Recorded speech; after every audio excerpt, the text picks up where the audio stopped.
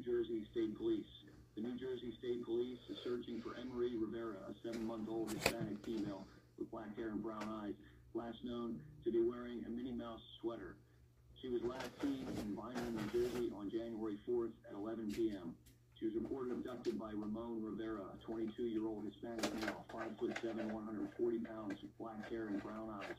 Rivera is operating a bronze-colored Acura MDX with New Jersey registration H79NSN.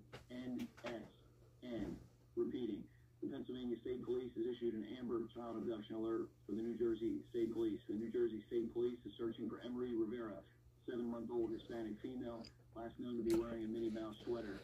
She was last seen in Vineland, New Jersey on January 4th at 11 p.m.